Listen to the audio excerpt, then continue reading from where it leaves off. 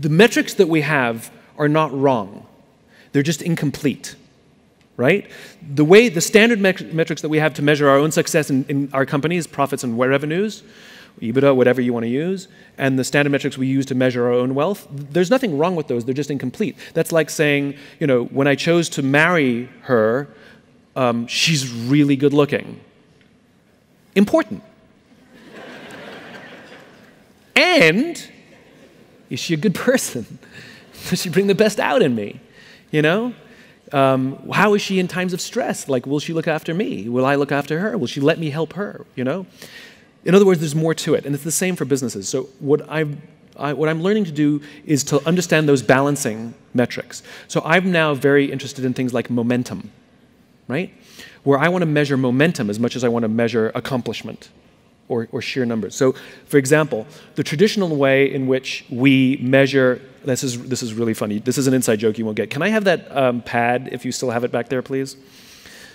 Or not, never mind. There was a whole debate before, I don't need the pad, and they said, well, keep it here in case you need it. I'm like, no, I don't need it.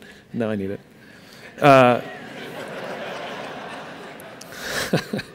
Anyway, I'll just do a visual thing. So the way we traditionally measure success is we give someone a goal, right? We say, meet this financial goal. And then what we do is,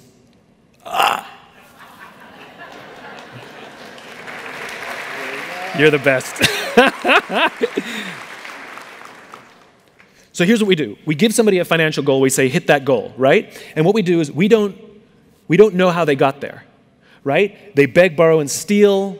The morale on their team is, if they're doing well, it's high. When they're doing badly, it's really low. They can't hold on to employees or team members. They keep quitting or getting fired. And it's kind of a mad dash. And then on the right day, on the right time, they hit the goal, and we give that person a bonus. There's another person who's building a team. Morale is really good all the time, whether it's good times or bad. Performance is not crazy highs or lows. It's just the steady growth. The team gets along great. And at the end of the financial year, that's where they end up and they miss their goal. We don't give that person a bonus. And so what I'm starting to pay attention to is momentum, right? And how we got somewhere. Clearly, this person's going to hit their goal in 16 months or 17 months. But to the rest of the organization, we told them, don't do this. We told the rest of the organization, do this. So what ends up happening is we are incentivizing behavior that's actually bad for the organization and bad for the team, because we make this the end-all, be-all. So what I'm considering is not just were they able to hit the goal, but how's the momentum? And in reality, I want not to give this person a bonus, and I want to give this person a bonus because whatever they're doing, I want them to do more of that. Because in long term, this is way more valuable to my company than this. And it's the same with my own life. Like, I'm starting to think in terms of momentum. So I don't really care what my book sales are. I genuinely don't care. What I care about, does it keep selling? Because what that means is my message is relevant enough that there's still demand for it with no marketing. I'm not out there hawking it. Because I know if I turn up the marketing dial, I'll see the numbers go up. I want to see, can it sustain itself? So unlike a lot of other people in my business, you can become an Amazon #1 bestseller. It's really easy. You get all of your friends to buy the book in the same hour because the algorithm recalculates every hour. And you can launch your own little self-published book, get all your friends to buy it, and in your category, you'll be #1. And for the rest of your life, you're a #1 Amazon bestseller. You can hire a company to make you a New York Times bestseller. And you only need to make the New York Times bestseller list once, 1 week, and for the rest of your life, you're a New York Times bestselling author. It's all bullshit.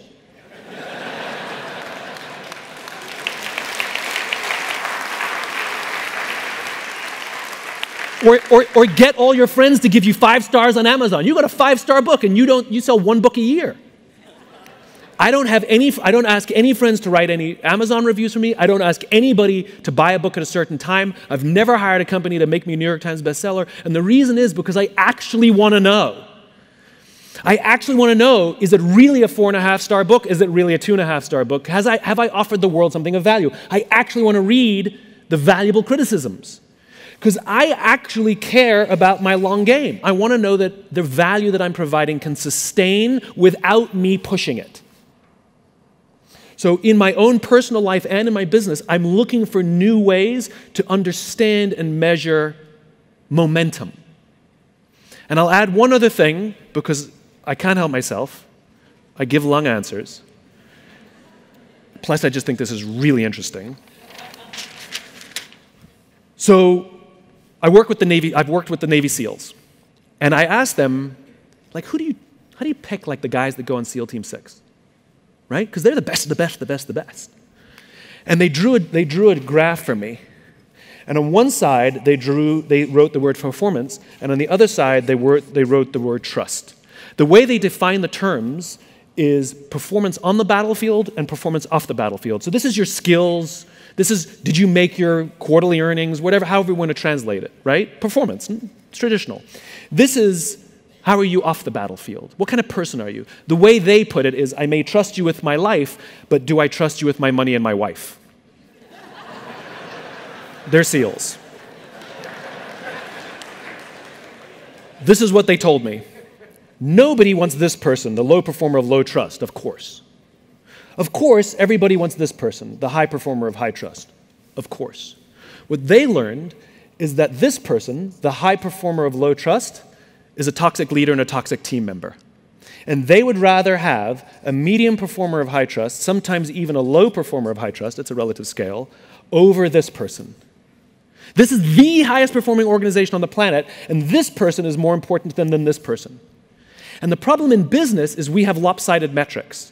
We have 1,000,001 metrics to measure someone's performance and negligible to no metrics to measure someone's trustworthiness. And so what we end up doing is promoting or bonusing toxicity in our businesses, which is bad for the long game because it eventually destroys the whole organization. The irony is it's unbelievably easy to find these people. Go to any team and say, who's the asshole? And they'll...